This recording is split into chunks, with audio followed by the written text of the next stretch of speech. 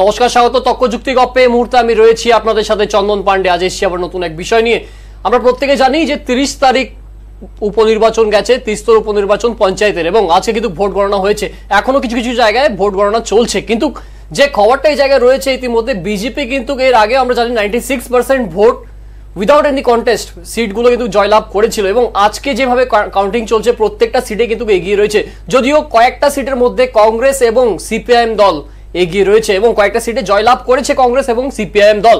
আজকে এই বিষয় নিয়ে কথা বলবো, এবং এই জায়গায় 30তম পঞ্চায়েত উপভোটের যে বিষয়টা রেখেছি এই বিষয় নিয়ে কথা বলতে আমাদের সাথে থাকছে না আজকে অতিথিরা।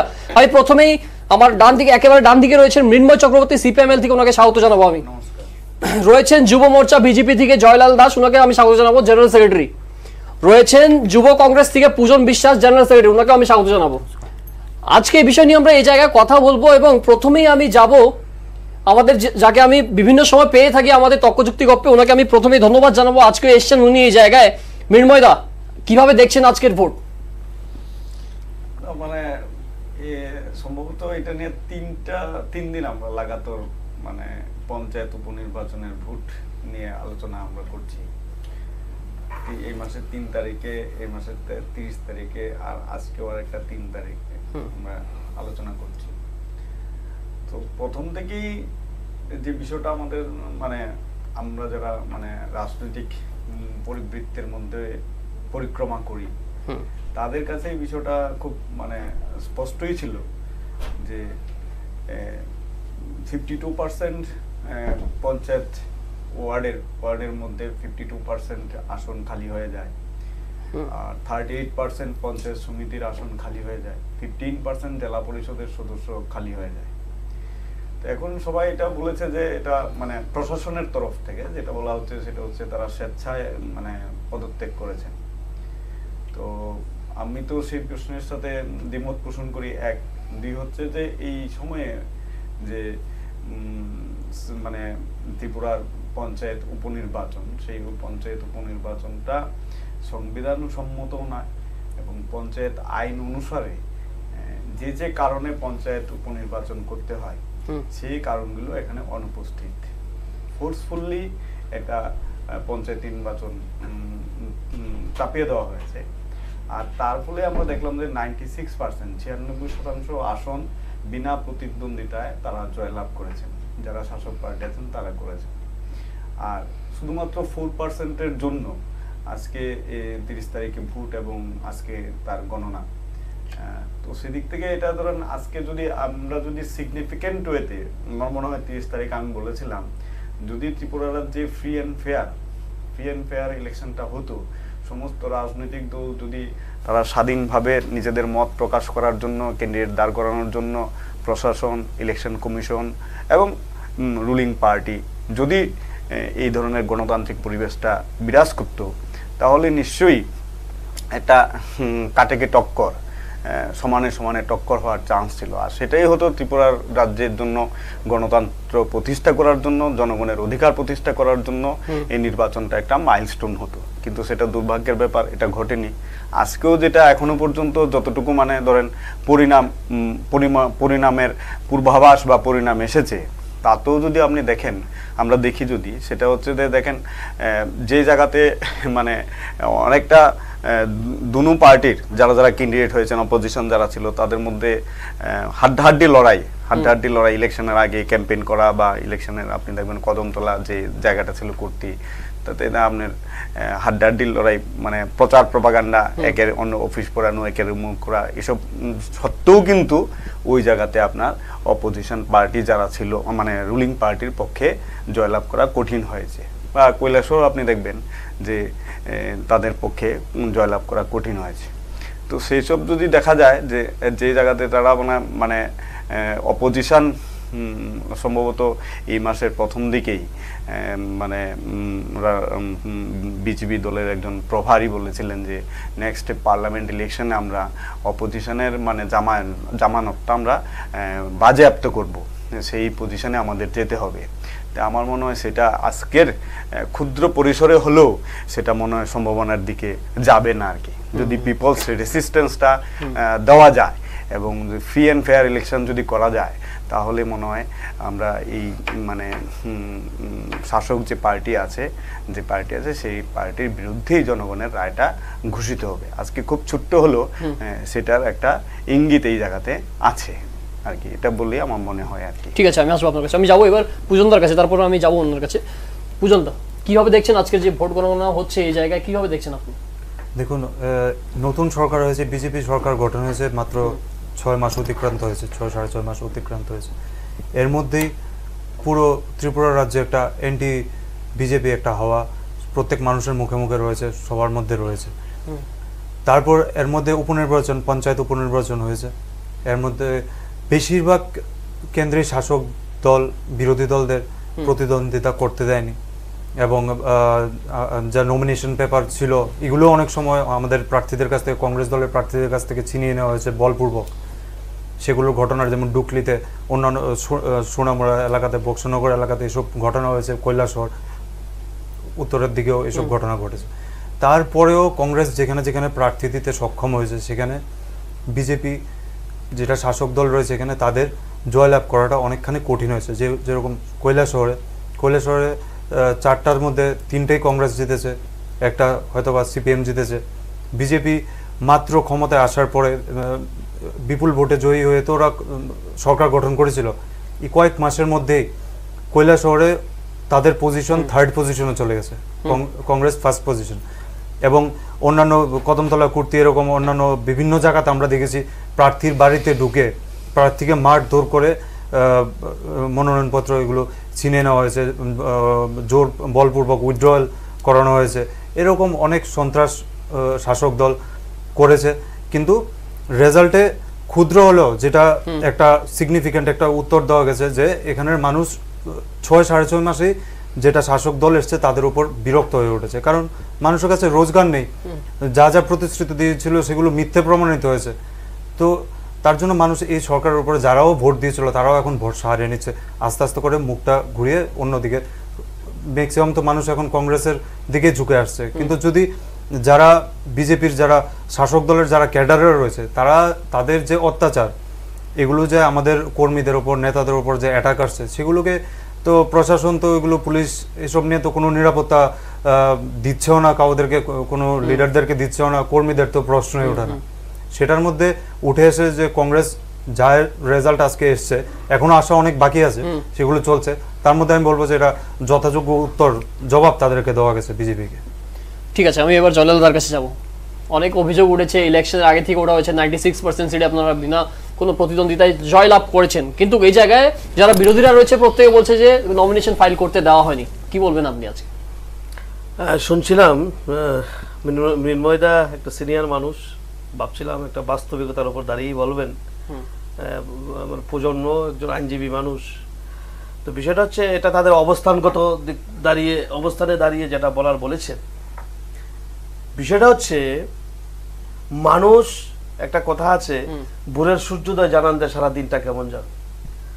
মানুষ উপলব্ধি করতে পারছে, রাজ্যের নতুন সরকারের কাজকর্মকে মানুষ গ্রহণ করছে, সরকারের বিভিন্ন জনমুখী পরিকল্পনাগুলি মানুষ গ্রহণ করছে। আজকে আমার অত্যন্ত হাসি পাচ্ছিল, কৈলাসহরের পাশে চণ্ডীপুর 60টা আসনে নির্বাচন হলো, 46টা আসনে বিরোধী দল কোনো প্রার্থী দেয়নি, আমরা আনকন্টেস্টে জিতেছি। 14টা আসন নির্বাচন হয়েছে, সেখানে 14টা আসন আমরা জিতেছি। চণ্ডীপুরে গণতন্ত্র নেই, কৈলাসহরে আছে। অর্থাৎ যেখানে যেখানে বিরোধীরা প্রার্থী দিতে পারছে সেখানে গণতন্ত্র আছে।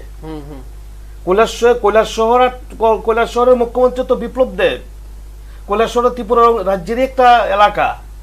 যদি গণতন্ত্রবিহীন হতো, যদি যদি যদি আজকে বিরোধীদেরকে কন্ট্রোল করার অপচেষ্টা হতো, যদি নমিনেশন বাতিল না করতে দেওয়ার মতো প্রবণতা হতো, কৈলাসহর করতে পারতাম, কদমতলাতেও হতো। আমাদের অ্যালায়েন্স পার্টি, আমি খোয়াইয়ের আমাদের পশ্চিম দ্বারিকাপুর, আমাদের আইপিএফটি জিতেছে। আমরা তো বলেছি ওয়েলকাম, কারা লড়াই করতে আসো। চণ্ডীপুরে তাদের জমি নেই, প্রার্থী নেই, মানুষ নেই, সংগঠন নেই। কৈলাসহরে উত্তরাঞ্চলে 3টি আসন জিতেছেন কংগ্রেস, একটা আসন সিপিএম জিতেছে। কৈলাসহরে আপনারা মিলিয়ে জুলিয়ে আপন সহোদর ভাইয়ের মতো চলতে পারছেন, তো অন্যত্র পারছেন না, আমরা কি করব? আমরা তো আর সিপিএম কংগ্রেসের প্রার্থী ঠিক করে দিতে পারি না।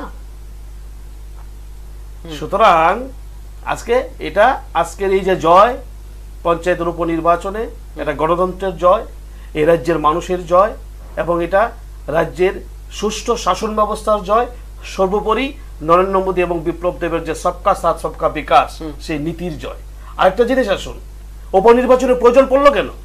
মিনমোদা যেটা বলছিলেন যে ক্রাইটেরিয়ার মধ্যে আসলে উপনির্বাচন হয়, মানে বাই ইলেকশন হয়, সেটা হয়নি। কোথাও কমপ্লেন জমা পড়েছে যে জোরপূর্বক পদত্যাগের কথা বলা হয়েছে,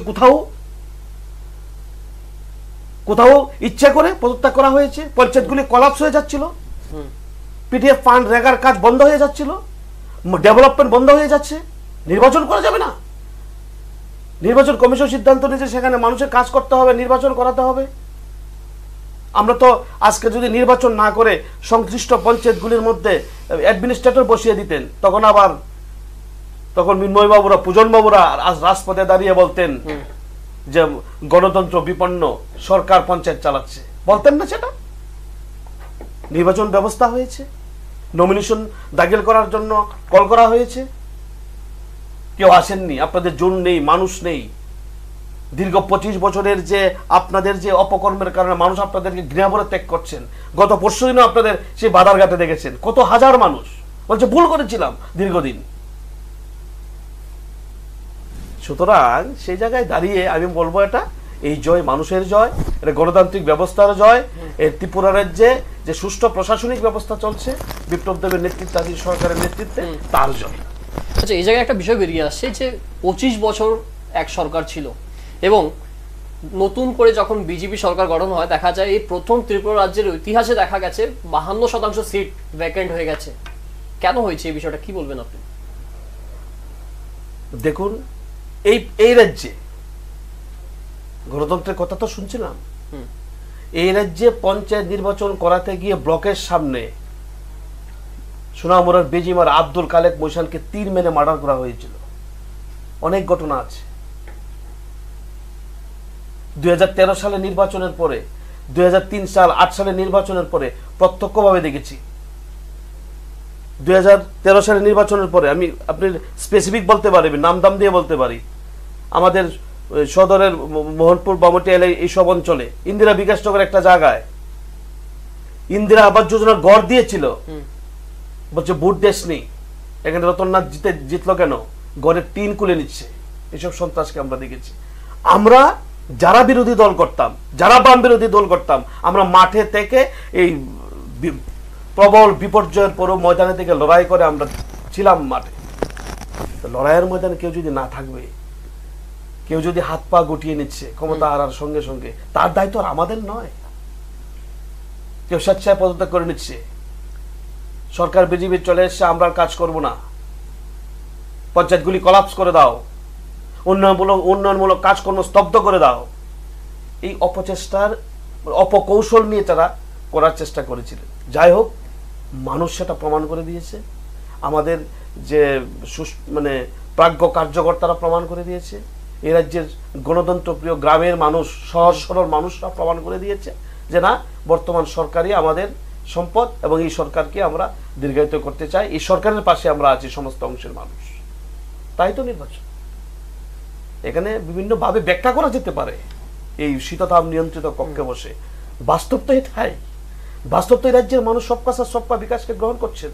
বাস্তব বিপ্লব দেবের বিভিন্ন সিদ্ধান্তকে এই রাজ্যের মানুষ অত্যন্ত শ্রদ্ধার সঙ্গে আপন করে নিচ্ছেন। আজকে রাজ্যে প্রত্যেকটি জেলাতে নবোদয় শিক্ষা কেন্দ্র হচ্ছে, বিএড কলেজ স্থাপন করা হচ্ছে, রিজনাল ইনস্টিটিউট, সৈনিক স্কুলের মতো প্রতিষ্ঠান রাজ্যে আসছে, সামাজিক ভাতা বৃদ্ধি করার পরিকল্পনা নেওয়া হচ্ছে, বিজনেস সামিটের পরিকল্পনা নেওয়া হচ্ছে। রাজ্য এগিয়ে যাচ্ছে, শিক্ষা সংস্কৃতি সব দিকে রাজ্য এগিয়ে যাচ্ছে। মহাত্মা গান্ধীর জন্মদিন, বাপুজিকে শ্রদ্ধা, গতকালকে 2 অক্টোবর দেখেছেন সমস্ত স্কুল, কলেজ, ইউনিভার্সিটি, পঞ্চায়েত, সমস্ত নগর পঞ্চায়েত, প্রত্যেকটি সরকারি বেসরকারি প্রতিষ্ঠানে জাতির জনককে শ্রদ্ধা জানানো হয়েছে। ঈশ্বরচন্দ্র বিদ্যাসাগরের জন্মদিবস পালন করা হচ্ছে। একটা সাংস্কৃতিক পরিমণ্ডল তৈরি হচ্ছে রাজ্যে। মানুষ এটাকে দুহাত তুলে স্বাগত জানাচ্ছে। সেই জায়গায় দাঁড়িয়ে কেউ বিরোধিতা করতেই পারে, বিরোধিতা করার মতো করার অধিকার মৃন্ময় বাবুদের আছে, বিরোধিতা করার অধিকার পূজন বাবুদের আছে, এবং গণতান্ত্রিক ব্যবস্থাপনা যে সুষ্ঠু বলেই কৈলাস শহরের উত্তরাঞ্চলে পূজন বাবুরা 3টি আসনে জিততে পারছেন। ঠিক আছে, আমি মৃন্ময়দার কাছে যাবো। মৃন্ময় কি বলবেন? মানে আমি বলছি যে ধরেন প্রথমত হচ্ছে যে ধরেন গণতন্ত্রটার ব্যাখ্যা তো মানে আমি একটা রাজনৈতিক দল করি, সেই দলের পরিপ্রেক্ষিতে আমি গণতন্ত্র ব্যাখ্যা করব, ঠিক না? কিন্তু যদি পিওর মানে পিওর বলতে মানে বিশুদ্ধ দৃষ্টিতে যদি আমি গণতন্ত্র দেখি, তাহলে মানে এই গণতন্ত্রটা হচ্ছে যে সমস্ত মানুষের সমপরিমাণ অংশগ্রহণ, সমস্ত স্তরের মানুষের, ঠিক না? 30 স্তর পঞ্চায়েত মানে 3টা ধাপে আমার এটার মধ্যে পার্টিসিপেশন অংশগ্রহণ করা। তাহলে ধরেন এটা যদি বদ উদ্দেশ্য হয়ে থাকে, মানে কোনো একটা পলিটিক্যাল পার্টি তারা ক্ষমতাতে নেই, তারা ক্ষমতাচ্যুত হয়েছেন, তাদের দখলে সমস্ত পঞ্চায়েতগুলো ছিল, আর তারা প্ল্যান মাফিক পরিকল্পনা মাফিক পঞ্চায়েতগুলিকে কলাপস করে দিতে চান, ঠিক না? তাহলে বাকি 48% পঞ্চায়েত কেন কলাপস হলো না? 48% 52% পঞ্চায়েত ওয়ার্ডে নির্বাচন হলো তো, ঠিক আছে? তাহলে বাকি 52 হলো, তাহলে বাকি আরো 48 আছে 100%-এর মধ্যে। 48%-এর মধ্যে কেন তারা এই কাজটা করলেন না, যে আমরা টোটাল পঞ্চায়েতটাই কলাপস করে দিলাম? কারণ আমাদের দখলই তো ছিল। যদি এটা মিলিঝুলি হতো, কংগ্রেস এবং সিপিএম এর যদি মিলিঝুলি হয়, তাহলে তারা তো এটা কলাপস করেই দিতে পারতেন। ব্যাপারটা তো কলাপস না, ব্যাপারটা হচ্ছে আপনি ফোর্সফুলি বাধ্য করলেন পদত্যাগ করার জন্য। যেমন ধরুন অ্যাজ ফর এক্সাম্পল, আপনি দেখবেন পঞ্চায়েত ইলেকশন শেষ, এখন পৌরসভার মধ্যে আপনি চাপ সৃষ্টি করা হচ্ছে। পৌরসভার মেম্বারকে বা 29 নম্বর ওয়ার্ডের মেম্বারকে চাপ দিয়ে 7 দিনের মধ্যে কাজ কমপ্লিট না করলে আপনি রিজাইন করেন, লিখিয়ে নেওয়া হচ্ছে। এরপরে আসবে আবার পৌরসভা, আপনি দেখবেন পৌরসভার যে চেয়ারপারসন যিনি আছেন, পৌরসভার যে হেড অফ দ্য ডিপার্টমেন্ট আছেন প্রফুল্লজিৎ সিনহাকে চিফ মিনিস্টার ডেকে নিয়ে গেলেন। তাই আমি বললাম এটা কি প্রশাসনিক পোর্টফোলিওর মধ্যে পড়ে? আপনার যদি কোনো কমপ্লেইন থাকে, কোনো কিছু থাকে, আপনি অফিসে ডেকে নিতে পারতেন, আপনার নগর উন্নয়ন দপ্তর আছে, তার মাধ্যমে আপনি করতে পারতেন। যদি প্রফুল্লজিৎ সিনহা জেনুইন পলিটিশিয়ান হতেন, ঠিক না, জেনুইন পলিটিশিয়ান হতেন, উনি তো এড়িয়ে যেতেন। আমি যদি সেই জায়গাতে হতাম, আমি এড়িয়ে যেতাম। আর যদি থাকে আমি উপযুক্ত জায়গাতে আমি করাম।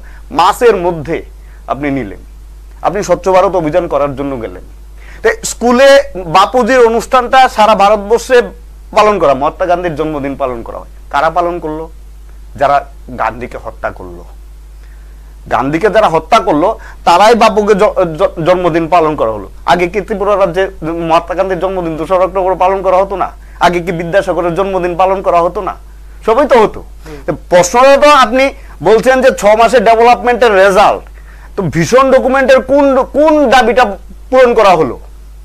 কোন দাবিটা? উনি তো বললেন বাজারঘাটে যে মানে জনসমর্থন বিজেপি দলের যোগদানের যে অনুষ্ঠান, সেই অনুষ্ঠানে বিপ্লব দেব বক্তব্য রেখেছিলেন, মানে মুখ্যমন্ত্রী বলেছেন যে কি আছে, আমি 7ম পে কমিশন দিয়ে দেব, বলেছেন তো। এটা তো সমস্ত নিউজ চ্যানেলে সবাই দেখিয়েছে। তাহলে 3 তারিখ থেকে আজকে 3 তারিখ, 7 মাস অতিক্রান্ত। উনাকে 30 তারিখ সোমবারে বলতে হলো, 1 তারিখ বলতে হলো যে আমি দিয়ে দেব। কোত্থেকে? আমাকে টাকা জোগাড় করতে হবে, আমাকে হিসাব করতে হবে, হিসাব করে টাকা জোগাড় করতে হবে। যখন ঘোষণাটা দেওয়া হয়েছিল তখন হিসাব ছিল না? যখন আপনি ভিশন ডকুমেন্টে রেখেছিলেন তখন কি আপনি হিসাব করেননি যে আমাকে টাকা জোগাড় করতে হবে? 800 পাতার বই এটা, পে কমিশন। তার প্রস্তাবনাতে প্রথম বলা আছে যদি কোনো স্টেট গভর্নমেন্ট পে কমিশন দিতে চায়, স্টেট গভর্নমেন্টের নিজস্ব সোর্স অফ ইনকাম থেকে দিতে হবে। তো তখন সেটা ছিল না যখন আপনি ভিশন ডকুমেন্টটা দেন। 7 মাস পরে এটা চলে এলো হঠাৎ করে, ঠিক না?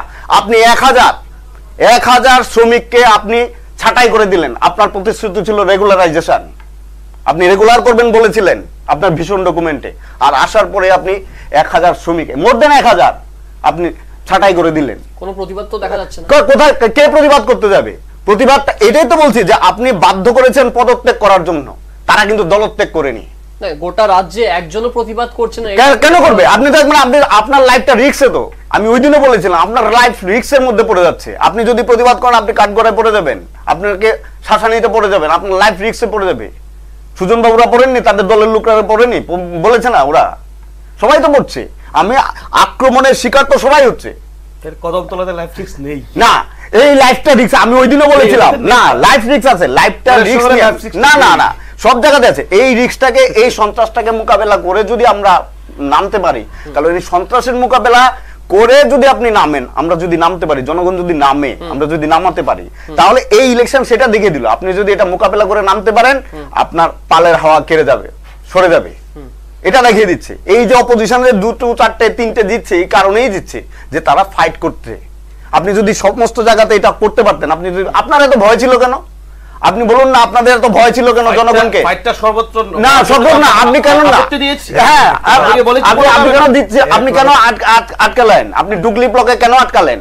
এই যে একটা ঘটনায় কিন্তু সমস্ত জায়গাতে প্যানিক সৃষ্টি হয়। যদি যদি সমস্ত জায়গাতে সমস্যা, যদি একটা ঘটনাতে প্যানিক সৃষ্টি হয়ে যায়, যদি সাধারণ মানুষকে নিয়ে করতে পারেন, কদমতলা প্রতিরোধ করতে পারেন, ডুগলিতে কেন পারলেন না? হ্যাঁ, কেন পারলেন না? না না না, এটা প্রতিরোধের জায়গা নেই। না না, সব আছে, সকল নেই, না না, সব আছে, সব আছে, সব আছে। ফ্রেমে আপনারা ডুগলিতে গেছিলেন নমিনেশন করতে, এবং সেই জায়গা থেকে আপনারা অভিযোগ তুলছেন প্রেসিডেন্টের গায়ে হাত দেওয়া হয়েছে, প্রেসিডেন্টের গাড়ি ভাঙচুর করা হয়েছে। প্রেসিডেন্টের গাড়ি, ওনার সাথে যারা যারা সহকর্মীরা ছিল, অন্যান্য লিডাররা ছিল, 3-4টে গাড়ি ভাঙচুর করা হয়েছিল। আর জনেলদা যেটা বলছিলেন যে কোনো প্রতিবাদ বা এফআইআর করা হয়নি কোনোখানে, তাহলে আপনি মনে হয়, আপনি যেটা বলছেন, বারবার বলছেন বিপ্লব দেবের, যে আপনি হয়তোবা সারাদিন বিপ্লব দেবের সাথেই থাকেন, তার জন্য ওনার মতো আপনিও বেফাস কথা বলছেন। প্রত্যেকটা থানাতে এফআইআর করা হয়েছে এবং প্রদেশ কংগ্রেস সভাপতি নিজে এফআইআর করেছে। অনেক থানাতে, যতগুলো এলাকাতে পঞ্চায়েত ছিল, যেখানে যেখানে মারধর করা হয়েছে কংগ্রেস প্রার্থীদেরকে এবং তাদের নেতাকর্মীদের, সবার তরফ থেকে এফআইআর দাখিল করা হয়েছে। আপনার হয়তোবা এই ব্যাপারে কোনো নলেজই নেই। আর যেটা আপনি বলছেন গণতান্ত্রিক, একটা মিনিট, আপনি বলছেন গণতান্ত্রিক, আপনি প্রত্যেকটা পঞ্চায়েতে মধ্যে যে জোরপূর্বক দখল করেছেন, আমি এটা বলবো যে যেগুলোর মধ্যে প্রার্থী দিতে পারেনি, কেন দিতে পারেনি? কি কারোর কি প্রার্থী নেই? প্রার্থী সবার আছে, প্রত্যেকটা জায়গার মধ্যে কংগ্রেস প্রার্থী, কংগ্রেস প্রেসিডেন্টের উপর অ্যাটাক করছে। আর আপনাদের তো প্রশাসনের কাছে কয়েকবার চিঠি লেখা হয়েছে ওনার উপর। নমিনেশন ফাইল করতে পারছে না কেন? পারছে না, কার জন্য ডুকলিতেও দেখলেন, আমি বললাম হাতের থেকে ওনাকে মারধর করে, ওনার সাথে যত কর্মী ছিল ওদেরকে মারধর করে নমিনেশন পেপার ছিনিয়ে নিয়ে চলে গেছে। সেগুলো কি কোনোখানে এফআইআর নাই? সবখানে এফআইআর করা হয়েছে।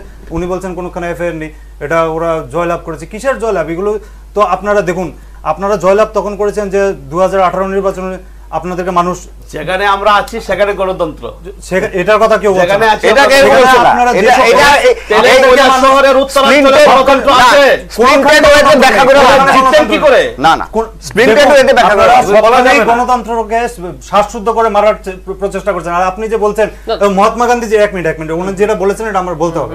মহাত্মা গান্ধীজির গান্ধী জয়ন্তী আপনারা সবখানে সেলিব্রেশন করেছেন, এটা তো দেশের সর্বক্ষণে করা হয়েছে। একদিকে মহাত্মা গান্ধীজির গান্ধী জয়ন্তী সেলিব্রেশন করছেন, আর এদিকে যেখানে কৃষক ফার্মাররা প্রোটেস্ট করে তাদের উপর গুলি করা হয়েছে।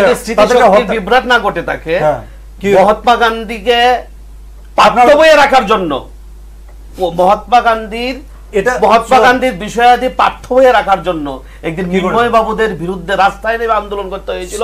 পূজনও সেদিন আমার পাশে ছিল, সেদিন পূজনও আমার পাশে ছিল। সেটা আমি বলছি, মহাত্মা গান্ধীকে শ্রদ্ধার কথা বামপন্থীরা বলছে।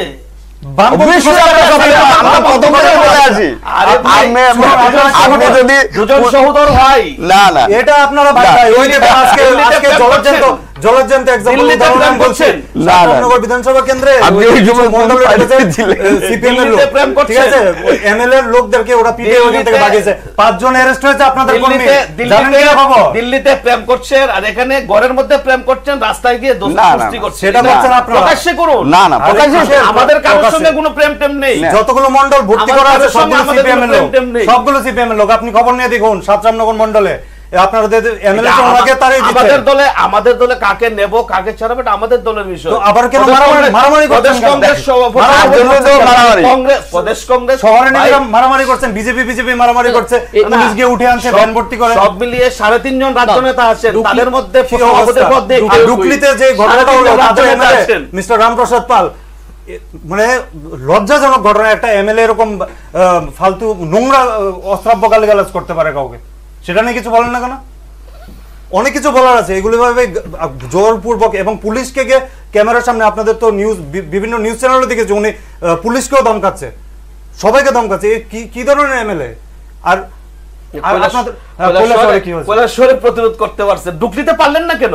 কেন লোকবল নেই, কেন মানুষের সমর্থন নেই, কেন মানুষের মহিলাদের উপর পর্যন্ত মারধর করছেন, সমর্থন নেই কেন? রাস্তায় নামলেন না কেন? আপনারা জোরপূর্বক কথা বলার জায়গাতে নেই, আসামি বেরিয়ে যাচ্ছে, কথা বলার জায়গাতে নেই, পুলিশ কোনো এভিডেন্স জোগাড় করতে পারছে না, কথা বলার জায়গাতে নেই। যাদের সঙ্গে 100 কথা বলছেন, যাদের হয়ে 100 কথা বলছেন, তাদেরও 100 কথা, যাদের সঙ্গে 100 কথা বলে গেছে, যাদের সঙ্গে 100 কথা বলছেন, তাদের শাসনে আপনাদের কর্মী আব্দুল খালেক বৈশানকে পঞ্চায়েত নির্বাচনে মানে তীরবিদ্ধ করে মারা হয়েছিল, বেঁচে মারা 2004 সিপিএম আমলে সবচেয়ে বেশি কংগ্রেস নেতা কর্মীরা খুন হয়েছিল। ঠিক আছে সেটা তো আমরা বলছি, স্বীকার করছি। একটা বিরোধী নিচ্ছি এখন, হয়তো তার জন্য আপনারাও খুন করবেন না। লোকসভা নির্বাচনে দিল্লিতে প্ল্যান করছেন, করুন। একটা বিজ্ঞাপন, রাজ্যের গণতন্ত্র, রাজ্যের পরিবেশকে বিষিয়ে তাও আরো বিরতির পর আমরা যে বিষয় নিয়ে আজকে আলোচনা করছিলাম, আমি যাবো সেটাতে। আমি প্রথমে জনতার কাছে যাব।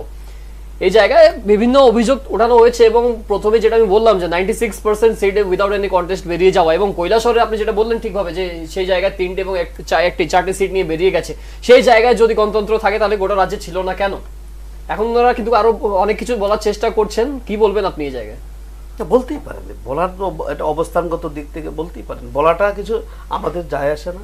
আর আমরা সবকা সাথ সবকা বিকাশ, আমরা রাজ্যের আজকে দেখুন সবচেয়ে বড় জুমলা, দেখুন আজকে রাজ্যের প্রত্যন্ত ব্লকে দুস্থ জনজাতিদের 10টা ব্লকে প্রতি মাসে 20 কেজি চাল বিনামূল্যে দেওয়া হচ্ছে। আজকে আপনি বাড়ি করবেন, প্রধানমন্ত্রী সড়ক যোজনা, রাস্তাঘাট থেকে শুরু করে আয়ুষ্মান ভারত প্রকল্প পর্যন্ত, উজ্জ্বলা যোজনা পর্যন্ত, সৌভাগ্য যোজনা পর্যন্ত, অটল পেনশন যোজনা পর্যন্ত প্রত্যেকটি প্রকল্প মানুষের কাছে পৌঁছে দেওয়ার চেষ্টা করছে। আজকে হাজার বেকার মুদ্রা লোন নিয়ে স্বাবলম্বী হচ্ছেন। আমরা নভেম্বর মাসে চেষ্টা করছি আমাদের সরকার রাজ্যে বিজনেস সামিট হওয়ার জন্য। এই প্রথম রাজ্যে সমস্ত পুঁজিপতি থেকে আমন্ত্রণ করা হচ্ছে রাজ্যের শিল্প কারখানার গতি আনার জন্য। এইমসের পরিকল্পনা নেওয়া হচ্ছে, জানতে পারছেন। কাজেই সরকারটাকে সময় দিতে হবে, 11,000 কোটি টাকা ঋণের বোঝা নিয়ে সরকারকে চলতে হচ্ছে। আজকে যারা বলছিলেন, মির্মাদা যারা বলার চেষ্টা করছিলেন, রাজ্যের ইনকাম সোর্স 25 বছর শাসন করে রাজ্যে 12% বেশি রাজ্যের নিজস্ব ইনকাম সোর্স নেই। কে দায়ী? কেন পারলেন না? কেন রাজ্যে এই কংগ্রেস সিপিএম এর 45 যে মানে স্বাধীনতার পর থেকে এখন পর্যন্ত 50টা শিল্প রাজ্যে করা হলো না? নেনামেঘ বন্ধ হয়ে গেছে, জুট মিলে সেখানে লালবাতি জ্বলার পথে। কারা দায়ী এগুলি? আজকে ফুড প্রসেসিং সেন্টার করা হয়েছিল, বন্ধ হওয়ার পথে। এগুলিকে পুনরুজ্জীবন করার চেষ্টা চলছে।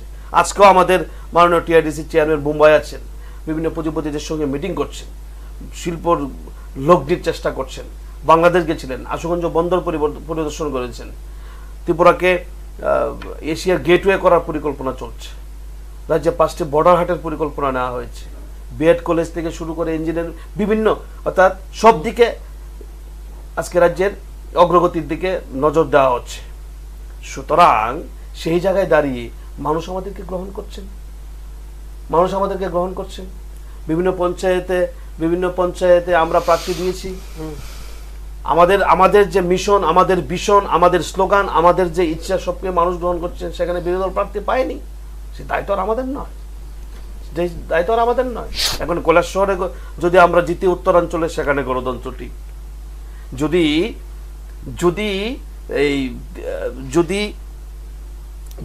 বাম আমলে পশ্চিম ত্রিপুরার জেলা শাসক প্রতিবাদী কলম বন্ধ করে দেয়, এটা হচ্ছে গণতান্ত্রিক। কোনো কোর্ট না বসিয়ে, হিয়ারিং না করে, আত্মপক্ষ সমর্থনের সুযোগ না দিয়ে প্রতিবাদী কলমকে বন্ধ করে দেয়, এটা গণতান্ত্রিক।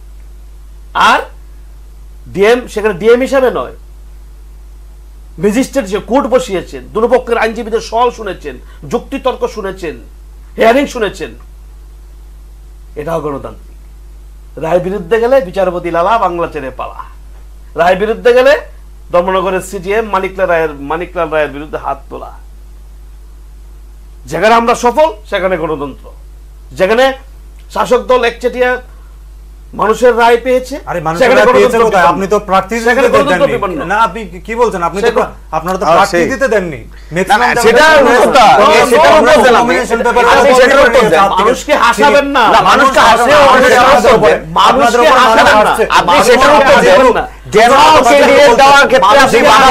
বলছেন একটা যোজনা সবগুলো কংগ্রেসের যেগুলো কেন্দ্রীয় যোজনা ছিল সেগুলোকে নাম পরিবর্তন করে ওরা দিয়েছে। আর আপনারা যেগুলো বলছেন যে শিল্পপতির সাথে শিল্পপতিদের তো লাভ হচ্ছে, সাধারণ মানুষের লাভ হচ্ছে। আরে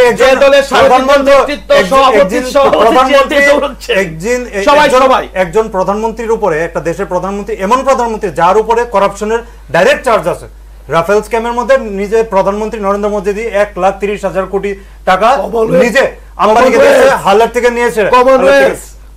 কয়লায় মুখ কালা হয়ে গেছে, আপনি সবগুলো থেকে ক্লিন চিট পেয়েছেন। আপনি এতটুকু জানেন না, কিছু পড়াশোনা করেন না আপনি। 2G স্পেকট্রাম, কোলগেট সবগুলো থেকে কংগ্রেস সবগুলোর মধ্যে ক্লিন চিট পেয়েছে, একটাও প্রমাণ করতে পারেননি। দুর্নীতি কংগ্রেস বলতেই পারে না, আপনাদের মতো অধিকার নেই। আরে নৈতিকতা নেই।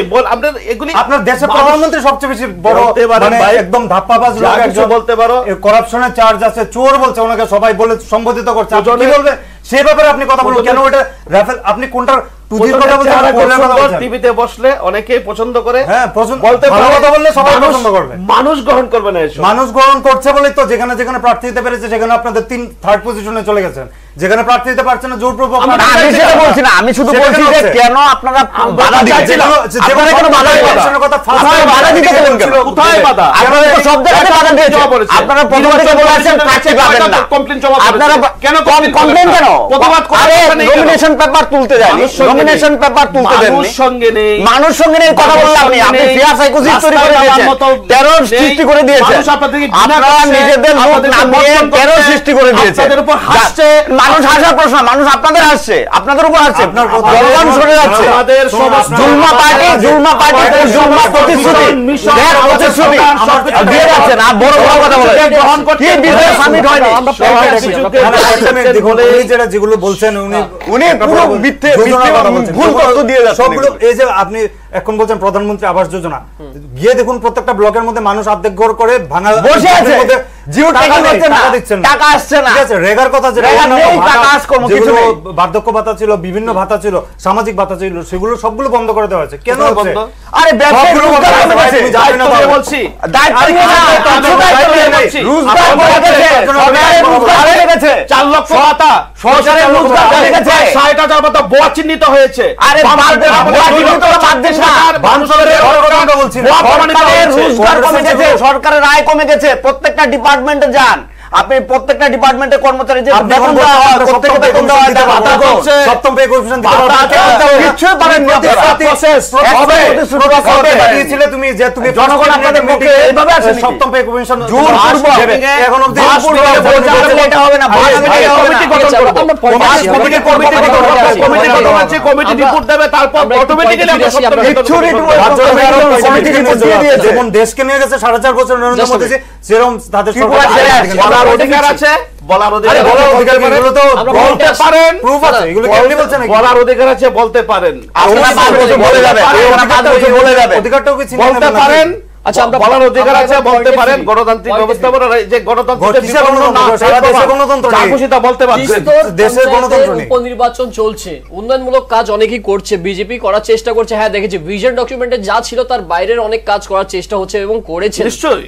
কিন্তু যে সবচেয়ে বেশি দরকার যে বেসিক রিকোয়ারমেন্ট, আমরা দেখছি রাজ্যে নেশামুক্ত অভিযান চালানো হচ্ছে, যেটাকে প্রত্যেকে সাধুবাদ জানান। আমরা বিশ্বাস করি কংগ্রেস রয়েছে, এদিকে সিপিআইএম রয়েছে, ওনারা সাধুবাদ জানান। কিন্তু আমাদের প্রত্যেকে জানানো হচ্ছে আমাদের রাজ্যে একটা প্যারালাল ইকোনমি চলছিল, যেটা নেশা দিয়ে চালানো হচ্ছিল এতদিন ধরে, এবং এর পেছনে কাজ ছিল আপনারা প্রত্যেকে জানেন, এটা আমরা কমেন্ট করছি না। কিন্তু যখন একদিকে দেখা যাচ্ছে, আমি যদি সিপাহীজলা ডিস্ট্রিক্ট নিয়ে বেসিক্যালি বলে থাকি, সেই অঞ্চলে কিন্তু বিশাল সংখ্যায় ব্যক্তিত্বরা সেই জায়গায় গাঁজা চাষ করে বাড়ির যে একটা খরচা আছে সেটা বের করে নিতেন। নেশা অভিযান চালিয়ে সেই জায়গায় গোটা নেশাটাই কেটে দেওয়া হচ্ছে, কিন্তু তার সাবস্টিটিউট না দিয়ে সেটা কেটে দেওয়াটা কতটা ঠিক? না না না, সাবস্টিটিউট দিয়েছে। এগুলি পর্যন্ত একটু আইনজীবী মানুষ, পয়েন্টের উপর কথা বলাটাই বাঞ্ছনীয়। বুদ্ধিজীবী মানুষ। যাই হোক, বিষয়টা হচ্ছে আপনি কি বলতে পারেন আমাদের সরকার এই রাজ্যে দায়িত্ব নেওয়ার পর কোথাও অর্থনৈতিক ভারসাম্যের ঘটনা ঘটেছে? কোথাও এমন কোনো ঘটনা ঘটেছে যেটা সরকারকে দায়ী করা যায়? যেটা বলছেন যে গাঁজা চাষ করে অর্থ উপার্জন, জীবন জীবিকা নির্বাহ। আজকে তাহলে কি সরকার বলতে পারে রাজ্যের বেকাররা গাঁজা চাষ করে জীবিকা নির্বাহ করো? সরকার বলতে পারে? তাহলে আমরা সমাজকে কোন দিকে টেনে দিচ্ছি? সমাজকে কোন দিকে টেনে দিচ্ছি? সরকার কি সমাজের কাছে দায়বদ্ধ নয়? সমাজ কি কয়েকজন গাঁজা চাষীদের কাছে দায়বদ্ধ? আমি কাউকে খাটো করছি না। তাহলে বিকল্প অর্থনীতির কথা যেটা বলছেন, তার জন্য তো আজকে বিজনেস সামিটের কথা ভাবা হচ্ছে। 8 লক্ষ বেকারকে চাকরি দিতে পারবো না, কোনো সরকারের সামর্থ্য নেই, কিন্তু বেরোজগার কমাতে হবে, বেকারদের মুখে কর্মসংস্থানের ব্যবস্থা করতে হবে, অন্যের সংস্থান করতে হবে। তার জন্য তো আজকে বিজনেস সামিট করা হচ্ছে। আমাদের শিল্প নিগমের চেয়ারম্যান আজকেও বোম্বাই অবস্থান করছেন, বিভিন্ন পুঁজিপতিদেরকে বলছে লগ্নি করুন, রাজ্যের সমস্ত পতিত জমিগুলিতে শিল্প কারখানা করার পরিকল্পনা নেওয়া হচ্ছে। বেকারের কর্মসংস্থানের জন্যই তো। সরকারটাকে তো সময় দিতে হবে। 25 বছর রাজ্যকে কোখলা করে দিয়ে গেছেন, কিছু নেই। সমস্ত দপ্তরের কর্মসংস্থাগুলি লাটে উঠেছিল, প্রতিদিন মানবিক মূল্যবোধ অবজ্ঞ হচ্ছিল, প্রতিদিন মায়েদের ইজ্জত নিয়ে টানাটানি হচ্ছিল। রাজ্যে বেকার যুবকদেরকে একদম পাশ্চাত্য সংস্কৃতির দিকে ইচ্ছা করে টেনে দেওয়া হচ্ছিল, প্রতিদিন সামাজিক অবক্ষয়, নেশার দিকে টেনে দেওয়া হচ্ছিল। অর্থাৎ যুব সমাজ তুমি নেশায় আসক্ত হয়ে থাকো। আমরা চাইছি যুব সমাজ সংস্কৃতি চর্চা করবে, যুব সমাজ ফুটবল খেলবে, যুব সমাজ খেলাধুলা করবে, বিকল্প কর্মসংস্থানের কথা ভাববে। নেশা কর্মসংস্থানের ভিত্তি হতে পারে না। গাঁজা চাষের উপর ভিত্তি করে কর্মসংস্থানের উৎস হতে পারে না গাঁজা চাষ। কয়েকটা মানুষ, কয়েকজন বা কয়েকশো জন গাঁজা চাষের উপর নির্ভর করে বিপুল অর্থ কামাই করতে পারে, কিন্তু সমাজের পক্ষে এটা শোভ নয়। আমরা সমাজকে সেই দিকে টেনে দেব। কিন্তু এই জায়গায় যে বিষয়টা বেরিয়ে আসে, আমি যে ফর এক্সাম্পল যদি আমি বলি যে একজন মাছ ভাত খাচ্ছে, তার থেকে যদি আমি অ্যাটলিস্ট নুন ভাতটা না দিই, তার থেকে যদি সেই ভাতটা কেড়ে নিই, সে কি কোথায় কেড়ে নেওয়া হচ্ছে? আজকে যান পিএমএসবি বলুন, স্বাবলম্বন বলুন, বিভিন্ন কর্পোরেশন থেকে লোন বলুন, সরলীকরণ করা হচ্ছে, দপ্তর ডেকে ডেকে লোন দিচ্ছে স্বাবলম্বী হওয়ার জন্য। সমস্ত দিক থেকে আমাদের বুদ্ধনগর ইন্ডাস্ট্রিজ এরিয়াতে ইতিমধ্যে আমাদের কয়েকটি বিকল্প ইটের ইট যে বিভিন্ন আধুনিক মানের ইটের কয়েকদিনের মধ্যে শিলান্যাস হতে যাচ্ছে। সিরিঞ্জ ফ্যাক্টরি করা হয়েছে, রাবার শিল্পকে আরো বিভিন্ন জায়গায় নিয়ে যাওয়া। আপনি জানেন এখানে অনেক অনেক কথা শুনতে পাচ্ছি, ত্রিপুরার যে চা উৎপাদন হয় 80 লক্ষ কেজি চা পাতা প্রতি বছরে, তার বাজার দর 600 কোটি টাকা। রাজ্যে স্কিল লেবার নেই, মেশিন নেই, শিল্প নেই, কারখানা নেই। তার জন্য রাজ্যের 63টি বাগানের মধ্যে অনেকগুলি বাগান রুগ্ন হয়ে যাচ্ছে, বন্ধ হয়ে যাচ্ছিল। খবর নিয়ে দেখবেন উত্তর ত্রিপুরা, সরলা, মহেশপুর, হীরাচড়া বাগানে 2 মাস পরে বেতন হচ্ছে, শ্রমিকরা বেতন পাচ্ছিল না এতদিন। কি হচ্ছে? 600 কোটি টাকার চা পাতা গুয়াহাটিতে গিয়ে আমাদের রাজ্যের টিটিডিসি বা আমাদের রাজ্যের চা শিল্পপতিরা 240 কোটি 230 কোটি টাকায় অকশনে বিক্রি করে দিয়ে আসছেন। কিছু করার নেই। আমরা চাইছি আমাদের রাজ্যে মেশিন আসবে, আমাদের রাজ্যে কারখানা হবে, আমাদের রাজ্যে সরকারটাকে সময় দিতে হবে।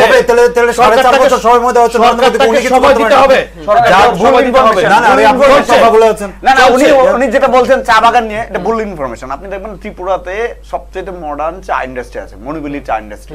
আপনি দেখবেন লাস্ট যে বিশ্বকাপ ফুটবল, সেই বিশ্বকাপ ফুটবলের যে চা, সেটা ত্রিপুরার চা, ঠিক না? তার আগেও আপনি দেখবেন অর্থোডক্স চা, সেটা লুধুয়া চা বাগানের চা।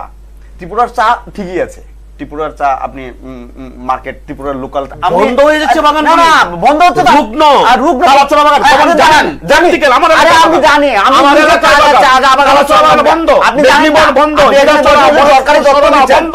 সরকারি তথ্য দিয়ে লাভ নেই।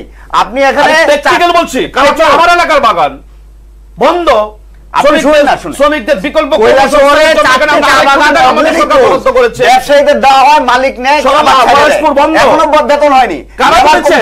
কারা বকলমে কারা টিটিডিসির বাগানগুলোকে নিজের নামে করেছে? ওই টিটিডিসির আপনি বাগানের মালিক যেই জায়গাতে গাঁজা চাষ হতো সেই জায়গাতে টি প্ল্যান্টেশন হবে, যেই জায়গাতে গাঁজা চাষটা হতো হ্যাঁ সিপাহীজলা ডিস্ট্রিক্টের মধ্যে 1,500 কোটি টাকার ব্যবসা হতো, ঠিক না, সেই জায়গা থেকে টি প্ল্যান্টেশন হবে নাকি কি বলেছেন? বলেছেন দাঁড়ান, বলেছেন যে এখানে মাসকলির ডালের চাষ করা হবে। মাসকলির, আপনি দেখবেন, আপনি যে বড় বড় কথা, আপনি অনেক কথা বলেছেন, আপনাকে তো দেখতে হবে। আপনি বলতে চাইছেন তেরা রাজ্যের যুবকরা নেশা নিয়ে থাকে? আমি নেশার কথা বলছি না, আমি বলছি যে ত্রিপুরা রাজ্যে ইন্ডাস্ট্রি আপনি কি মত করতে হই না? না আপনি নেশার কথা বলছেন? নেশার কথা না, যুবকরা গাঁজা খেয়ে না না না, আপনি ইন্ডাস্ট্রি বলতে আপনি কি বলছেন? যুবকরা ইন্ডাস্ট্রি বলতে আপনি কি বলছেন? যুবকদের স্বাধীনভাবে বাঁচতে দেবেন না, ইন্ডাস্ট্রি বাঁচতে দেবেন না। আপনি ইন্ডাস্ট্রিটা বলুন না, কি ইন্ডাস্ট্রি করবেন এখানে ত্রিপুরা? একটা সেটা বলুন না। যেটা শুনুন, যেটা উনি নেশা মুক্তর কথা, নেশা দেখুন, এই যে মাননীয় মুখ্যমন্ত্রী সাহেব বিপ্লব কুমার দেব যেটা বলেছেন যে নেশা মুক্ত ত্রিপুরা করবে, সেটার পূর্ণ সমর্থন আমরা করি। শুধুমাত্র গাঁজা বন্ধ করে দেওয়া, আর এদিকে অন্য নেশার সামগ্রী ফেন্সিডিল থেকে আরম্ভ করে অন্য না, মদেরটা আমি ছাড়লামই, ঠিক আছে, বিভিন্ন বাজে ড্রাগস এগুলো সবখানে যুবকদের মধ্যে সরবরাহ করা হচ্ছে, সেটা কোনখানে ইয়ে চলছে প্রতিদিন, সেটা কেন বন্ধ করা হচ্ছে না? প্রতিদিন আরে তেলে ধরা গাঁজা চাষ, আগরতলা তো ধরা হচ্ছে ফেন্সিডিল, চোরাবাড়ি গেট দিয়ে ঢুকছে কিভাবে? আপনারা তো ঢুকাচ্ছে, কিছু ধরছেন কিছু ছাড়ছেন, স্মৃতি বিভ্রাট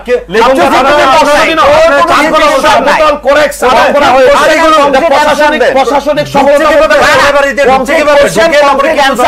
কিছু করছে।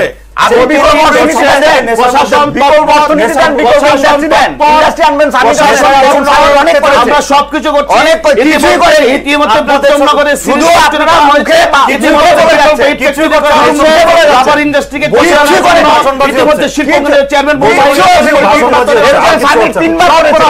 জিতেন চৌধুরীর নেতৃত্বে 3বার সামিট করেছে, কিচ্ছু হয়নি। ত্রিপুরার ইন্ডাস্ট্রি করার জন্য আপনার ত্রিপুরার উপযোগী আপনাকে ইন্ডাস্ট্রি করতে হবে, আপনি বলে দিলে তো হবে না।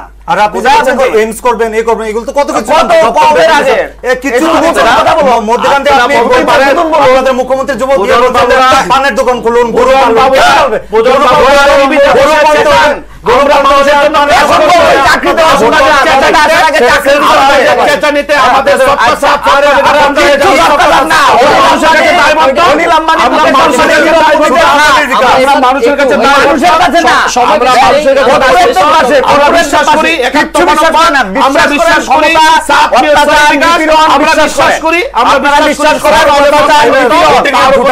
আমরা বিশ্বাস করি রাজনীতির মানুষের জন্য, আমরা বিশ্বাস করি রাজনীতির জন্য মানুষ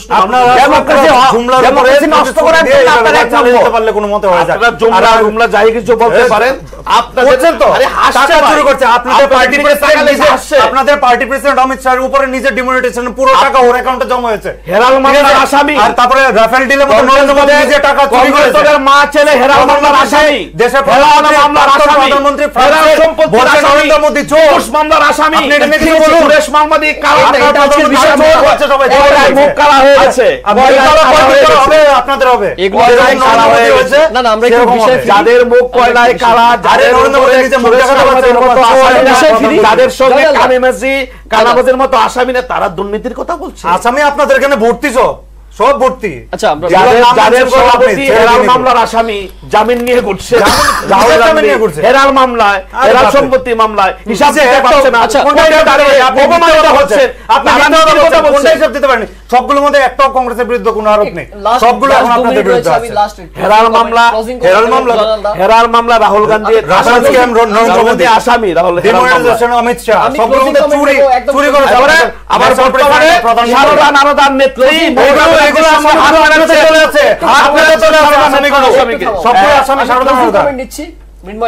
একেবারে সংক্ষেপে, যদি 96% ভোটে প্রতিদ্বন্দ্বিতা হতো, তাহলে কি আজকের যে ফলটা যেভাবে আমরা দেখেছি কৈলাসহরের 4টে সিটে অপোজিশনরা যেভাবে জয়লাভ করেছেন, বিজেপির পায়ের তলার মাটিটা সরে যেত একদম। 96% ভোট যদি হতো, 96% এর মধ্যে যদি অপোজিশন প্রার্থী দিতে পারতো, তাহলে বিজেপির 6 মাস আগের যে রেজাল্টটা ছিল তার তলানিতে চলে আসতো। আর এই ভয়ে সামনে পৌরসভা নগর পঞ্চায়েতের নির্বাচন এখনই শুরু হয়েছে, ওয়েলকাম আসন ময়দানে এখন লড়াই হয়ে দিয়েছে, সব আসনে জিতবো, সব আসনে জিতবো। লাস্ট ক্লোজিং কমেন্ট, যদি 96% সিটের মধ্যে কন্টেস্ট যদি হতো, তাহলে কি হতো এই জায়গায়? সবগুলোর মধ্যে বিজেপি এই রেজাল্টই হতো, এই রেজাল্ট যেটা করলে সেটা হতো, যেখানে প্রার্থী মোকাবিলা করতে পেরেছে সেই রেজাল্টই হতো। সেটা আশঙ্কা করে অপোজিশনের উপর চাপ আসুক না, ঠিকভাবে লড়াই করতে আসুন, সুষ্ঠুভাবে ভোট হোক, আগামী দিনে গণতান্ত্রিকভাবে পদ্ধতিতে ভোট হোক, পঞ্চায়েত, চুরি না করে, মারধর না করে ভোট হোক না। নির্বাচন, পাঁচটা নির্বাচন আছে, একটাকে যাও, আগে ওয়েলকাম, আসুন লড়াই হোক ময়দানে। আপনি কি লড়াই কথা বলছেন? নির্বাচনে লড়াই হোক, এটা এখানে বাস্তবে দায়িত্ব নিয়ে বলে যাচ্ছি, আপনি তো বাস্তবে বাস্তবে বাংলাদেশের রাজনীতি আপনি- জিতে যাব, জিতবো, বাস্তবে প্রত্যেকটি শাসন হবে। নির্বাচনে জিতবো। কি বাস্তবে শাসন হবে। নির্বাচনে হেরে গেছেন, আবার বলছেন ওয়েলকাম, নির্বাচনে জিতবো। ওয়েলকাম, সামনে আরো নির্বাচন আছে, ওয়েলকাম, অবশ্যই টক্কর হবে। আসন লড়াই হবে, অবশ্যই আসন হবে। লড়াইয়ের ময়দানে দেখা যাবে কে জিতে কে হারে। মানুষ আমাদের কি সমর্থন করবে, মানুষের সমর্থন পাশে করছে আছি, এগুলো তো মানুষ মানুষের জবাব জন্য দিচ্ছে, কাজ যেখানে ভোট করছি, হচ্ছে। মানুষকে পাশে নিয়ে মানুষের কথা বলছি, মানুষ ঠিক আছে, আমাদের পক্ষে অসংখ্য সবই ধন্যবাদ আপনারা তিনজনকেই। আপনারা এসেছেন এবং আজকে যে বিষয় রেখেছিলাম এটা নিয়ে কথা বলেছেন, আপনারা তিনজনকে অসংখ্য ধন্যবাদ। দর্শক আপনারা শুনছিলেন আমরা যে বিষয় নিয়ে আজকে এই জায়গায় কথা বলছিলাম, তিস্তর পঞ্চায়েত উপনির্বাচনে যে ফলাফল ঘোষিত হয়েছে, যদিও 96% সিটের মধ্যে কিন্তু বিজেপি উইদাউট এনি কন্টেস্ট জয়লাভ করেছিল এবং আজকের যে গোটা বাকি রয়ে গেছিল সেগুলোর কাউন্টিং হচ্ছিল এবং এখনো কয়েকটা সিট বাকি রয়ে গেছে। যদিও যে বিষয়টা বেরিয়ে আসছে এই জায়গা থেকে, কৈলাসহরের 4টি সিটের মধ্যে কিন্তু সিপিএম এবং কংগ্রেস দল জয়লাভ করেছে। অর্থাৎ এই জায়গায় যেটা দেখা গেছে প্রতিদ্বন্দ্বিতা হয়েছে এবং যে ডেমোক্রেসির কথা যেটা বলা হয়, বিজেপি কিন্তু এই জায়গায় বলছে যে ডেমোক্রেসি রয়েছে বলে কিন্তু কৈলাসহরে বিজেপির প্রতিদ্বন্দ্বিতা যারা করছিলেন ওনারা জয়লাভ করেছেন এবং কংগ্রেস এবং সিপিএম এবং যারা অন্যান্য দলরা রয়েছেন অনেকেই বলছেন যে এই জায়গায় কন্টেস্ট করার সুযোগ করে দেওয়া হয়নি। তাহলে কোনটা ঠিক এটা আপনারা বিবেচনা করবেন, আপনারাই ভাববেন। যাই হোক, আজকে এখানে শেষ করছি। অন্যান্য নিউজ এবং আপডেটসের জন্য আপনারা দেখতে থাকুন নিউজ ভ্যানগার্ড। নমস্কার।